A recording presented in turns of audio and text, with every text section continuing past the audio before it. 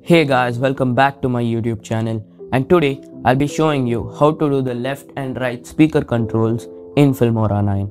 And without wasting any time, let's get right into it.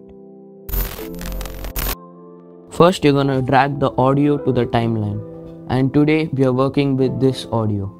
Right, left, right, left, right. I'm gonna split up all the parts where I say right and left. I'm gonna cut where I say right, and I'm gonna cut again where I say left.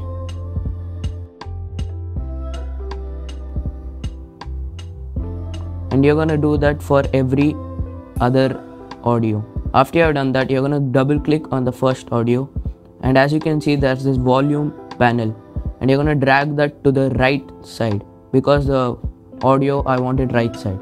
Now you're gonna do that to the next audio and drag it to the left side, and now you're gonna do that to every other audio.